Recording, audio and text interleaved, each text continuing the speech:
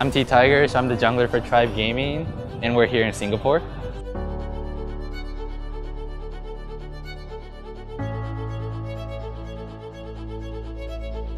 We're here to play in the Vainglory World 2017, and it's really hype. So we received a wildcard spot from NA because of our overall performance throughout the entire year.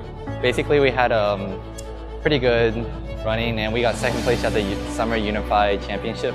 He's stunned on up, he's taken on down. T Tiger's next on the menu, and a fortress seems like a great meal for Cloud9. They have done it in Scoundrel, once in London, twice in Los Angeles. Cloud9 to take down these big crystal turrets, and they will once more show the Western Hemisphere that they are the best at Vainglory.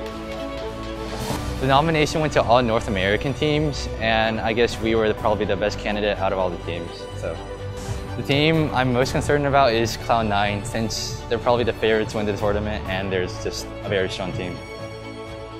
I think Rocks, well, last year they were the most dominant team at Worlds for sure, but this year Druid hasn't played a lot in autumn season, and they don't seem quite as strong since they didn't have like top tier performances in their region either. So I definitely think they aren't as dominant, and we can take them down for sure.